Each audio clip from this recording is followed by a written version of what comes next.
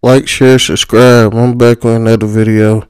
Here to talk about that game last night with the Warriors playing the Grizzlies when Steph and Curry threw that mouthpiece to the flow and ready to fight Jordan Poole for shooting the shot. Um, to me, the Warriors been on edge this season.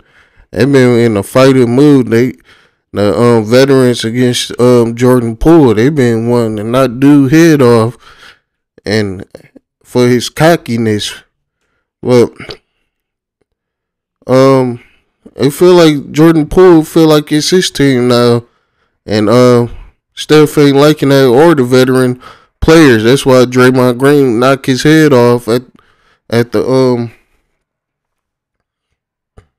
at the when they was practicing. You couldn't take Jordan Poole trying to act like he all that, and they feel he not. But it look like his game is showing to the stage.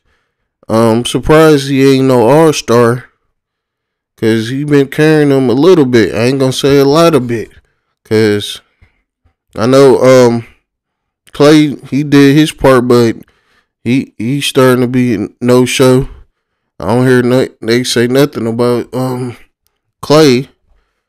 He been quiet ever since Steph Curry came back into the lineup. But they ain't liking Jordan Poole, as it seemed like, the veterans. But the Golden Store, no, I said Golden Stores, but the Golden State Warriors need to make some trades, because ain't looking to them. They now current in the 8th place, against winning last night against the Grizzlies, and they need to make some trades, and they should try to get rid of Draymond, because he out, and get somebody with some youth like Yakum, whatever his name.